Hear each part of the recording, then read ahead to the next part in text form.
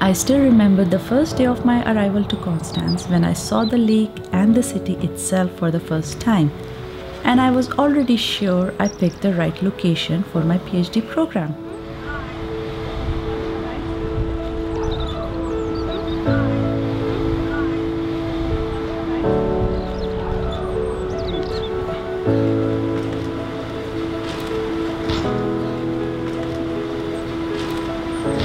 Right at the start, it was so kind to find a person from the welcome center to pick me up from the train station and accompany me to the accommodation.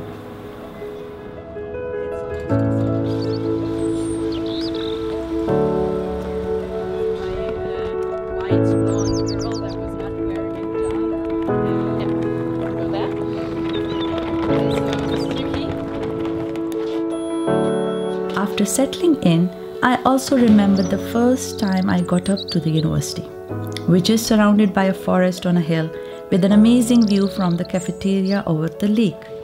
I was a bit lost in the beginning, but found my way around quite fast. Just follow the signs and you'll be fine.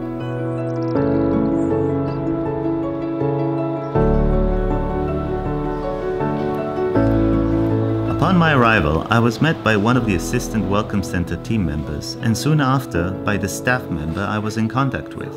Everything was organized into short lists that covered everything from legal issues such as contracts, taxes, insurances, etc. to everyday expenses like phone contracts and bills. They couldn't have welcomed me better.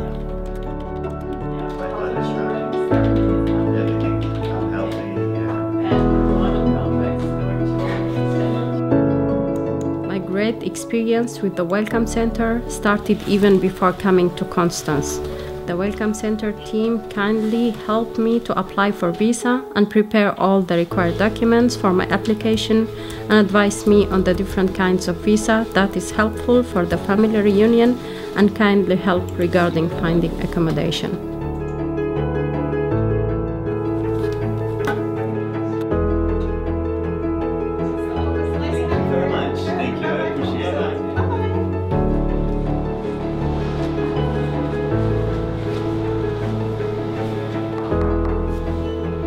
The kind of help I have received can't be expressed in words. I remember the formal papers when I registered at the Burgerbüro, which is the citizen's office, and the formal letters that I could always bring to the Welcome Center to get help with the translations. Be it visa extensions every year, depending upon my funding program, or society rent contract extensions, or finding new accommodations here. Welcome Center had provided extensive help to me always.